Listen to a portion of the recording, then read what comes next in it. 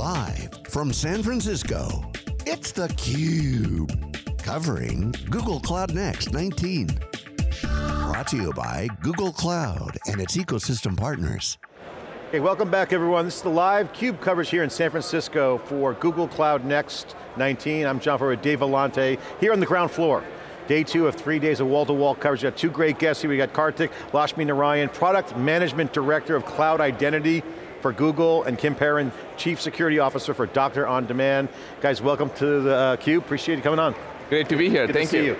So obviously, we've been covering Google Cloud and Google for many, many years, and one of the things that jumps out at me besides, obviously the transformation for the enterprise is Google's always had great technology, and last year I did an interview and we learned a lot about what's going on at the chip level with the devices. You got Chrome browser, all these extensions, all these security features built into a lot of the edge devices that Google has. So there's definitely a security DNA in there in the Google world. But now when you start getting into cloud, access and permissions, yesterday in the keynote, Thomas Kurian and Jennifer Lin said, hey, let's focus on agility, not all this access stuff. This is kind of really where identity matters. Karthik, talk about what's going on with cloud identity. Where are we? What's the big news? Yeah, thank you. So cloud identity is our solution to manage identity, devices, and the whole access management for the cloud. And you must have heard of BeyondCorp and the whole zero trust model and access.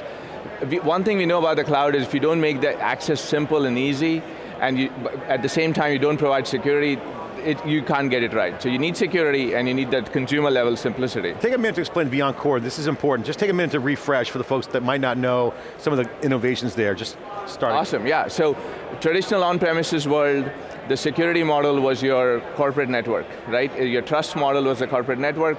You invested a lot to keep the bad people out and get the right people on. And that made sense. Your applications were on-premises, your data was on-premises. Now with the internet being a new network, you work from anywhere, work is no longer a thing. You work from anywhere, work gets done, right? So what does the new access model look like? That's what people have been struggling with. What Google came up with in 2011 is this model called BeyondCorp. It's a security access model where we'll rely on 3 things. Who you are as a user, authentication, the device identity and security posture, and last but not the least, the context of what are you trying to access and where are you trying to access from. So these things together form how the security and access model, and this is all about identity, and this is BeyondCorp. And anyone who has a mobile device knows what two-factor authentication is. That's when you get a text message, that's just two-factor. MFA, multi-factor authentication, really is where the action is. And you mentioned 3 of them, but there's also other dimensions. This is where you guys are really taking it to the next level. Yeah. Where are we with MFA and some of the advances around multi-factor authentication? Yeah, so I think a key thing we want to highlight is we are always about customer choice. We meet customers where they are. So customers today have invested in things like one-time use passwords and things like that. So we support all of that here in cloud identity. But a technology that we are super excited about is security keys. And it's built on the FIDO standard, and it's inserted just into your USB slot, if that makes sense. And we had just announced here at Next, you can now use your Android phone as a security key. So this basically means you don't have to enter any codes, because all those codes you enter can be phished, and we have this thing at Google, and we talked about it last time. Since we rolled out security keys, no Googler account has been It's harder phished. for the hackers, really good job. Kim, let's get to reality. You run a business, you've been involved in a lot of startups, you've been cloud native with your company now. Talk about your environment, because at the end of the day, you're the chief security officer. The buck stops with you. You've got to figure this out. How are you dealing with all these threats at the same time trying to be innovative with your company?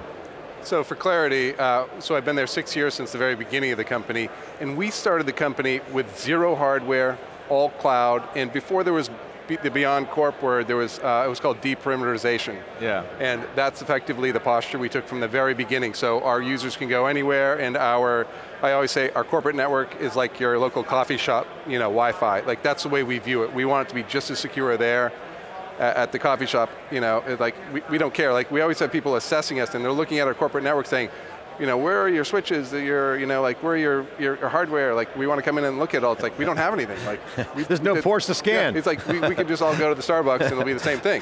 So that's part of it. And now, when we started, like we wanted to wrap a lot of our services into Google, but we had the problem with HIPAA compliance. So in the early days, Google didn't have 6 years ago, in our early days, Google didn't have a lot of HIPAA compliant services. Now they do. Now we're trying to move everything we do almost into Google. That's not because we just love everything about Google, it's, for me, I have assessed Google's security. Our team has assessed their security. We have contracts with them. And in healthcare, it's very hard to take on new vendors and say, hey, is their security okay? Are their contracts okay? It's like a months-long process, and then even at the end of the day, you still have another vendor out there that's sharing your data. You're sharing your data with them, and it's precarious for me. It doubles my threat landscape. When I go from Google to one more, it's like if I put my data there, so you're saying multi-vendor, the old way, yes, is actually a problematic situation for you, both technically and what, operate time-wise, or both? Or? Super problematic for me in terms of like where we spread our data to. Like, it just means that company, every hack against that company is brutal for us. Like, and you know, at the other side of the equation is Google has really good pricing comparatively.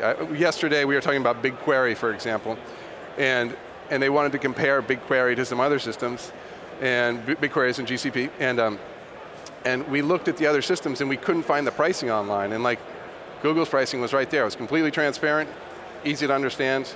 Yeah, security's been vetted. The security's been vetted. Exactly, yeah. Kim, can you explain, when you said the multi-vendor creates problems for you? Yeah.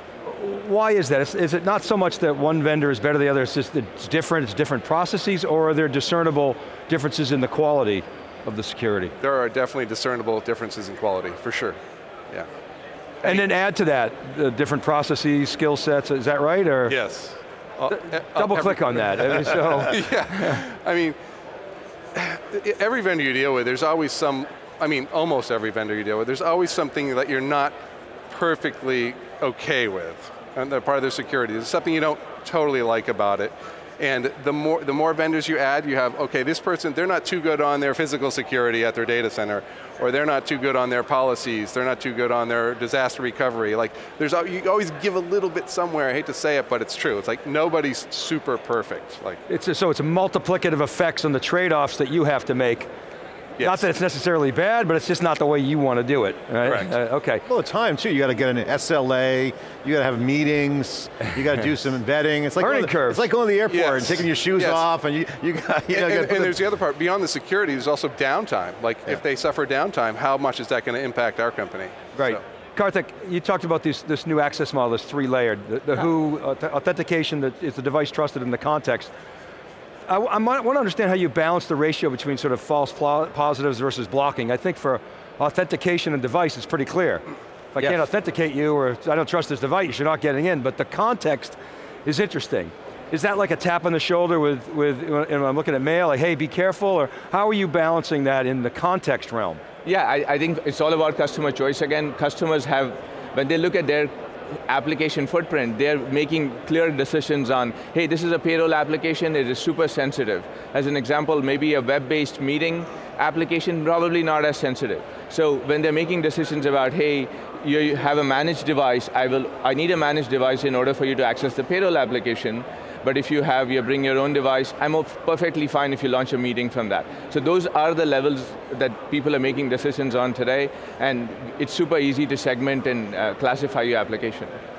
Talk about the people that are out there watching might say, hey, you know what, I've been really struggling with identity. I've had, LDAP servers, I got all this stuff out there, you name it. I have all kinds of access methods over the years, the perimeter's now gone, so I got to deal with the coffee shop kind of working experience and multiple devices, all these things are reality. I got to put a plan together. So the folks that are trying to figure this out, you guys could both weigh in on an approach to take, or certain framework? How does someone get the first few steps off to go towards good cloud identity? Sure, I want to go first. Go ahead. So I think in many ways that's what we've tried to simplify. It's one solution that we call cloud identity, because what people want is, I want that model, seems like a huge mountain in front of me, like how do I figure these things out? I'm hearing a lot of these terminologies. So I think the key is to just get started, and we've given them lots of ways you can take the whole cloud identity solution. Back to Kim's point, it can be one license from us, that's it, and you're done, it's one unified UI, things like that. You can also, if you just want to run, let's say, 3 applications on GCP, we have something called Identity Aware Proxy. It's very fast to just load your apps, run them on GCP, and experience this beyond cloud style world. And this for a classic enterprise can Yeah, and you can run all your applications on GCP, and now we're announcing some things that help you connect back with on-premise applications. That's a great way to get started. Kim, Karthik painted this picture of, okay, there's no perimeter, you can't just dig a moat, the queen wants to leave her castle, all the security metaphors that we use. I'm interested in how you're approaching response these days. Because you have to make trade-offs, because there are discernible differences with different vendors, make the assumption that people are going to get in. Yep. So response becomes increasingly important. What have you changed to respond more quickly? What is Google doing to help? Well, yeah, so in a model where we are using a lot of different vendors, we are having to, they're not necessarily giving us response and detection. Google, every service we wrap into them automatically effectively gets wrapped into our security dashboard. There's a couple of different dashboards we can use, and we can do reporting. We do a tremendous amount of compliance, content compliance controls on our DLP out of email, out of Drive, and there's detection. It's like we don't have to buy an extra tool for detection for every different type of service we have. It's just built into the Google platform, which is, it's phenomenal for us. So detection's baked in? It's just baked in. We don't have to pay extra for it. In fact, I mean, we buy the enterprise license because it's completely worth it for us. As soon as that came out, the enterprise part of it and all the extra tools, we were just immediately on that, because the Vault is a big thing for us as well. It's like not only the response, but how you dig through your assets to look for evidence of things. And like if you have some sort of legal case, you need Vault to make the proper data store for that stuff. Well, it's prioritization too, is it not? Like figuring out, okay, which threats do I actually go after and stamp out? And I guess other automation. I mean, I don't know if you're automating your run book and things of that nature, but. Automation is our friend. Yeah, it's a big friend for us, yeah. Karthik, on the product management side, what's the roadmap look like? Can you share any insight into what your priorities are to go to the next level? Obviously, the enterprise focus for Google Cloud is clear. Yeah. Customers on stage, you guys have got a lot of integration points from Chromebooks, G Suite, all the way down through BigQuery with AutoML, all this stuff's happening. Yeah. What's on your plate for roadmap? What things are you innovating around? I mean, it's the Beyond Corp vision that we are continuing to roll out. So we've just rolled out this beta with G Suite Access, for example, where all these conditions come in. We want to take that to GA. We are looking at extending that context-aware framework with all the third-party applications that we have. We've announced this thing called Beyond Corp Devices API and the Beyond Corp Alliance, because we know it's not just Google's security posture. Customers have made investments in other security companies, and we want to make sure all of that interoperates really nicely. So you'll see a lot more of that coming out. Integration with other security platforms, certainly enterprises require that. Absolutely. They buy everything on the planet these days to protect themselves. Yeah, like there's another company, let's say, that you're using for securing your devices, that sends a signal saying, I trust this device, it's secure, it's passing my checks. We want to make sure that that comes through. I know we got to go, but what's your boss's title, Kim? CEO. Okay, you report to the CEO. Yeah. Awesome. Guys, great question, thank you. Yeah, we've seen a lot of shifts in where security is, usually it's IT, now it's pretty much strategic as core for the operations with their own practices. So, guys, thanks for coming on, thanks for the insight. Thank you, thanks for the opportunity. What do you think of the show so far? What's the takeaway? Kim, I'll go to you first. What's the vibe of the show for you? It's a little tough for me because I have one of my senior security engineers here, and he's been going to a lot of the events, and he comes to me and just says, look at all this stuff that they have, and we were just going over before this, and it was like, oh my God, we want to go back to our office and bake it all in right today, if we could. So yeah, it's a little tough because get in the candy store. Yeah, we love it because again, it's like we're already paying for it. It's like they're just adding on services that we wanted that we're going to pay for, and now it's. And Karthik, quickly, just get the last word in. I know I was commenting on our opening this morning around how Google's got all, I've been following Google since really the beginning of the company, and I know for a fact there's a ton of big data, a ton of security, all spread through the company. It's just a matter of just kind of getting it. Yeah. Share some insight quickly about what's inside Google from a security asset standpoint, IP, software. Absolutely, I mean, security is built from the ground up, we've been saying that, and going back to your candy store analogy, it feels like we've always had this amazing candy, but now there's like a stampede to get it, and it's just built in from the ground up. I love the solution focus that you saw in the keynotes and all the sessions that's happening. It'd be nice to have some connective tissue like Anthos maybe to kind of pull it all together. Yeah, and that's really nice, that's really nice, yeah, don't you like that? Guys, thanks for coming on, really appreciate it. Karthik, Kim, thanks for coming on. It's theCUBE's live coverage here on the ground floor, we're on the floor here. Day 2 of Google Cloud Next. here in San Francisco. I'm Jeff Dave Vellante. Stay with us for more coverage after this short break.